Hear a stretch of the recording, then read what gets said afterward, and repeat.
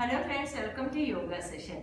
Pot belly is a nightmare, or that is a great nuisance for women, especially for women.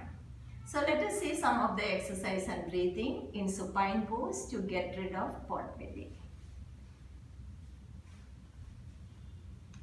Lay down and the wonderful breathing. Let us do the breathing. While breathing in, raise your hands up and your feet forward, close to the ears, bring it down, sorry for that. Bring it down and the toes pointing outward. Hold the breath. Feel that your body is flattened. There is no pot belly. It is flattened. And breathe out. When your hands are on the ground, your toes are facing the ceiling. So that's a wonderful breathing. Even this simple breathing is enough. You can do it for 21 times and the workout is full if you are so happy with this breathing. Then comes the exercise, that is the crisscross. So you can lift your legs and even you can increase the speed while doing.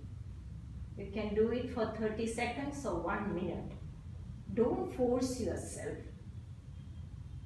Do it in your comfortable level. Then let us do one asana, that is the boat pose or naukasana. Just breathe in, breathe out. One more time. Breathe in, breathe out. So after that, relax in the horse pose.